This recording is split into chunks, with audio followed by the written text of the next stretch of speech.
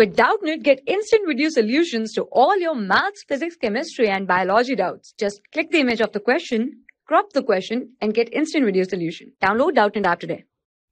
The question says, if the speed of the car is halved, how does its kinetic energy change?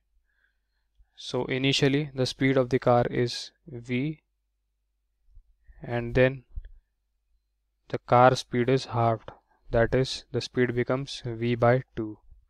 So the initial kinetic energy kei is equal to half into m into v square, and the final kinetic energy after halving the speed of the car becomes half into m into v by 2 square.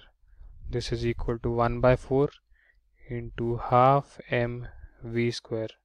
Now this part is equal to kei, therefore we can say that kef is equal to 1/4 of kei. That means the kinetic energy becomes 1/4 of the initial kinetic energy if the speed of the car is halved. This is our answer. For class 6 to 12, IIT JEE and NEET level. Trusted by more than 5 crore students. Download Doubtnut app today.